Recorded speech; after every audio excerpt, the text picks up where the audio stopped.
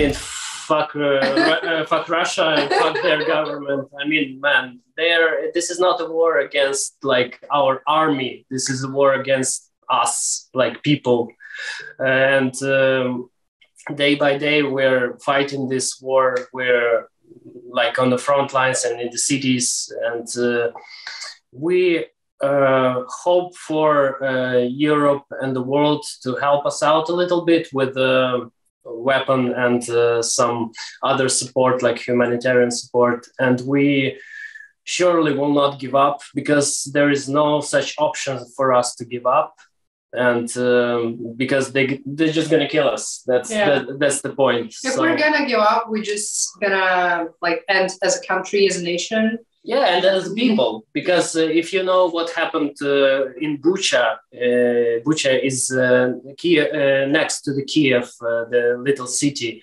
A lot of people were shot and a lot of women were raped and stuff like that was happening on the daily basis while the Russian troops were there. So it's going to happen here in Kiev. It's like 30 kilometers from our home, you know. Yeah.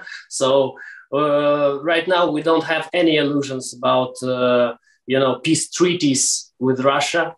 So we just keep fighting, man. Maybe at some point we will stick to guns. I mean, right now we're not. We're like in the zapas. How can you call it? In the second or third mobilization wave, you know. But maybe at some point we're gonna also take our, guns and go to the front lines, because, we need to stop them. We need to stop them for the whole world to exist, for the European and democratic values to exist.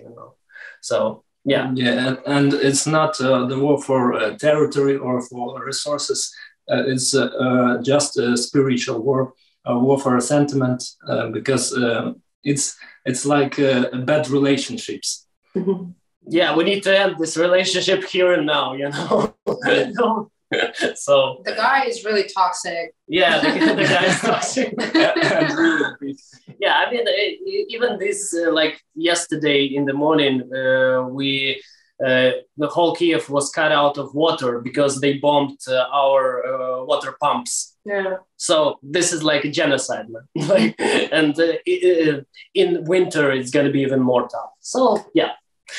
Our statement is get the fuck out of our territory and go. Leave us alone. And just like go and resolve its statement for Russian army and people. Just go resolve your own problems, mind your own business. We want to live freely and we want to live like we decide we want, That's the point. And there is a good statement about that is popular nowadays in Ukraine, that it's better one cold winter than the whole life near Russia. Yeah. With Russia. For sure. Let's talk about music. Yeah, can you tell me a bit about the story behind your band? As I understand, until last year you were called something different, Chasing Embers. Yes, I can get this one. So when I joined the band, it was more than 6 years ago. It was a band called Raider, and guys used to play thrash metal. And when I joined the band, we started to writing something different. It was not a thrash metal. It was something, I don't know, kind of alternative metal, I guess. So, and we realized that the old name just doesn't fit. So we changed it to Chasing Embers. It was also a name I came up with, and actually it wasn't that deep. Like it wasn't there was no like meaning. We just thought it sounded cool and kind of, mysterious, whatever. So yeah. And then we did a lot with this name. We we recorded and released a full-length album. We did a lot of music videos. We did the tour, a lot of shows, you know, all that. And it was the end of 2019. We finished our tour, and it was a big year for us. And we were so excited. We were about to tour Europe, all this kind of stuff. And then the pandemic happened, and we're like, fuck. And everyone was like, fuck.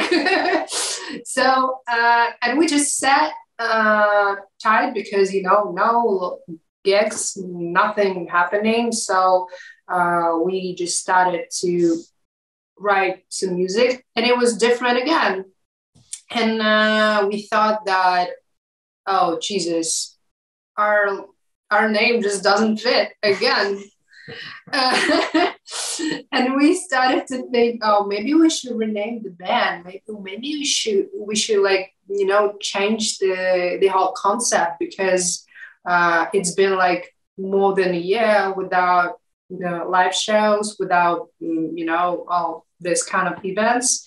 And we're like, all right, so it's just, it doesn't matter if we're gonna keep the same name or we're gonna rename the band, because everything we did was actually pointless, because we just need to start it all over again, because it was a big break. And yeah, so we did. We started everything all over again. Yep. Where does the inspiration for the music and well, you are very visual band in my mind too, so where do you draw inspiration? Where do you get angry from? I mean, right now it's kind of obvious, but well, yes, of course. Yeah, but how it used to be, you know, I always think about people. I always think about relationship with people, and this is what interests me. I think that humanity, like everything related to society, humans, and all that, it's the most fascinating thing I can ever imagine. So, yeah, I think I draw my inspiration from that. I'm also used to be depressed as fuck. So this is also kind of source of inspiration. Not anymore, but yeah, there's just a lot of emotions, energy in this. So for me, it's this. Yeah, and two more like obvious inspirations, because we kind of grew up on certain bands. We like the more bouncy sound and stuff like that. So I guess we can say that we inspired by this wave of early 2000s new metal in a way. For sure. So a lot of inspirations from there, and also a lot of inspirations from modern music, like modern rap music, modern electronic music, and stuff like that. I think I have this theory that rock and roll, like it used to be in the 2000s and 90s, it's dead in a way that new rock and roll is rap. You know, in a way, this new rap artists are more rock and roll than the rock artists. So this is, for me, rock and roll is about the energy. So to express this anger, to express the disappointment, and maybe to have this catharsis, you know, inside, and let it out. That's rock and roll, and that's how we kind of draw our inspiration. This is how we roll. Yeah. Okay, so yeah, maybe Vlad can tell us something. Yeah? I wrote a lot of music for Chasing Numbers, and my inspirations was my feelings, my inner world. That's why there are a lot of melancholic and some more soft stuff. But now my inspirations are, for example, is everything it's not an inner world, it's more outer world, because there's a lot of interesting stuff happening around us.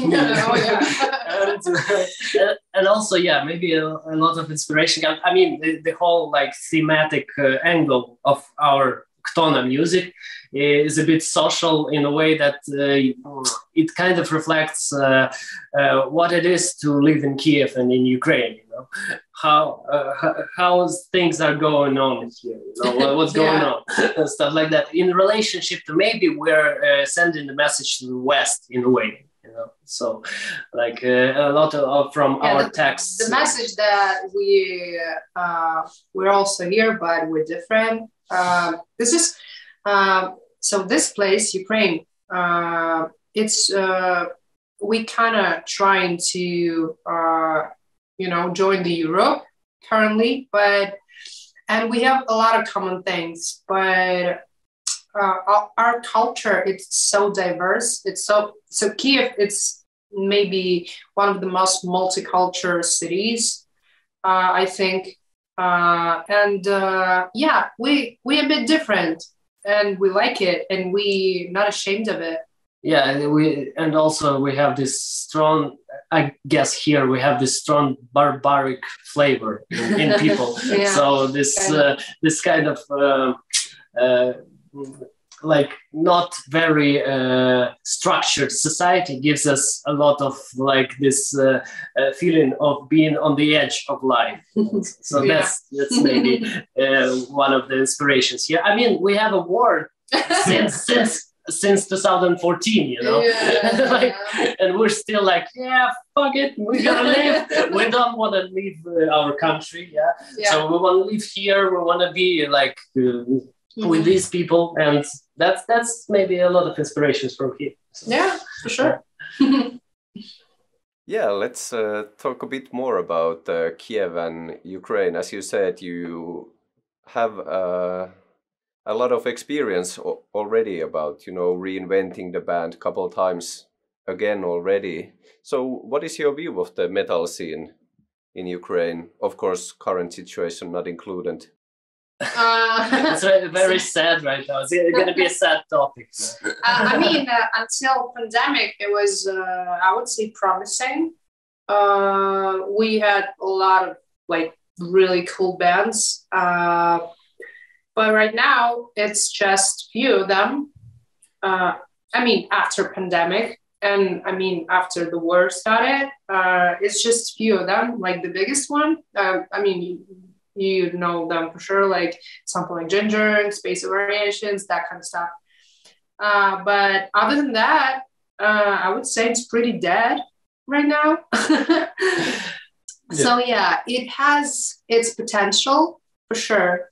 But right now the problem is we don't have a scene to perform on, that's the clubs you mentioned. After the pandemic, two the biggest club venues for performing, they were closed, and on their place were built some shops, markets, like 7-Eleven, you know, something like that, in the place where there used to be like a house of metal. One of the biggest clubs in Ukraine, the biggest, most big metal club, was closed during pandemic, and it was the club. We also had few shows, and it was a great club. So yeah, a lot of memories. Yeah, now Kiev musicians, for example, have an ability to perform in two little clubs. I mean, it's if we talk about metal, like metal, metal, rock, metal and rock. But for electronic music, it's more possibilities. Sure. And also, what I wanted to say. Fuck it, I forgot.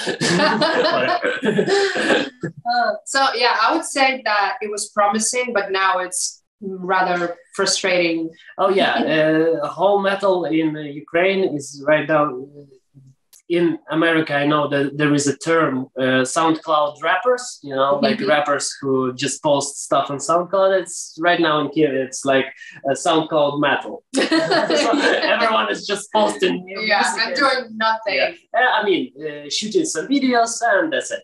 Yeah. Basically, that's the point. That's the scene. A lot of people right now are the front line. on the front lines. Yeah, from the bands. A lot of our friends. Some bands, the whole band, all the members are the front line right now. So that's it's a really important reason why. That's just the reality we live in right now. So, but we're not gonna give up.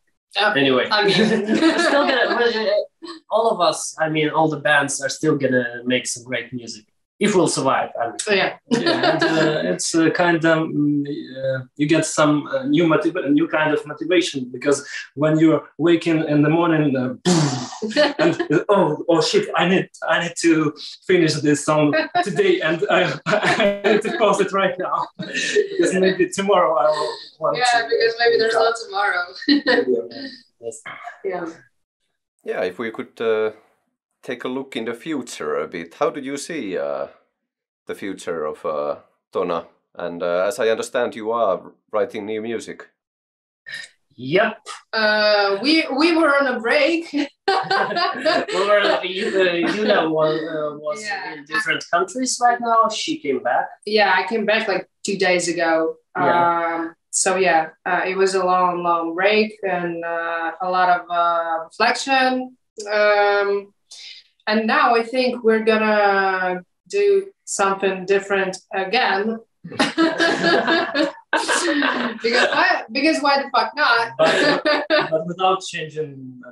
But we'll keep the name because the name is. I'm exhausted with keeping up. I mean, at least the name is genius.